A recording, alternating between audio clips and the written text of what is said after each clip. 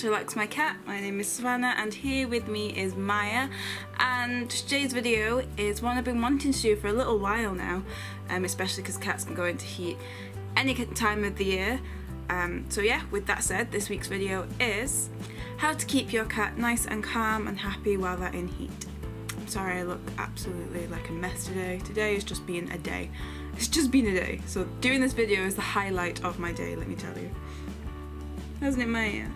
So I know everyone says this, but it's really important, and I know I've said it 1,000 times and I'm going to say it again, but please always try to spay and neuter your cats. There are tons of cats already that really need homes, so we do not need any more kittens. We just don't. And cats, in all honesty, they will do their best to find a mate during that time, no matter how closely you guard your cat. I mean, Maya was just about to get spayed, and she managed to get out and get pregnant, and it happens.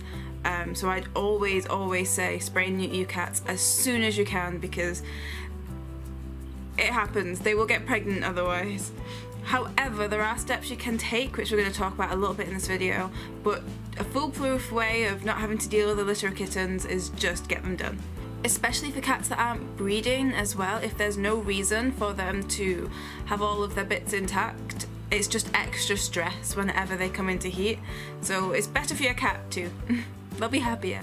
Okay, so first thing, and it's a big thing, if you want to avoid a litter, keep your cat indoors. Keep them away from any other male cats, even if they have been neutered, because the chances are the scent of the cat, the pheromones, will make your female cat a lot. If you have a male cat and a female cat, separate them while your cat is in heat, because like I said, just the presence of that cat being around is going to make it so much worse.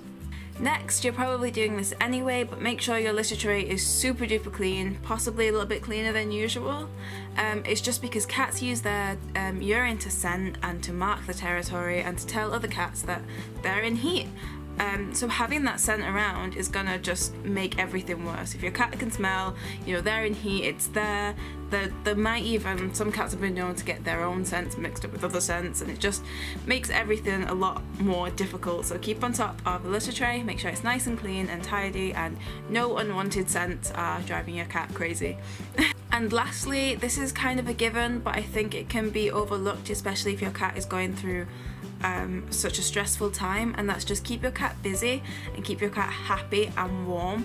So set up a nice warm safe space, maybe a cardboard box, you know, near a radiator with some blankets in, and play with them. Give them lots of attention. Just make sure they know that you're there with them. The more time they're spending focusing on you, the less time they're spending on focusing what's going on with them, and the happier your cat is, the less stressful their cycle is going to be. So yes, play with them, make sure they have nice warm spaces that they can get away from people when they do need time, because cats are quite independent, obviously. They always need their alone time. So yeah, that is it for this video. Thank you so much for watching. Again, thank you for all the comments last week on Maya, and we're doing great. Thank you so much.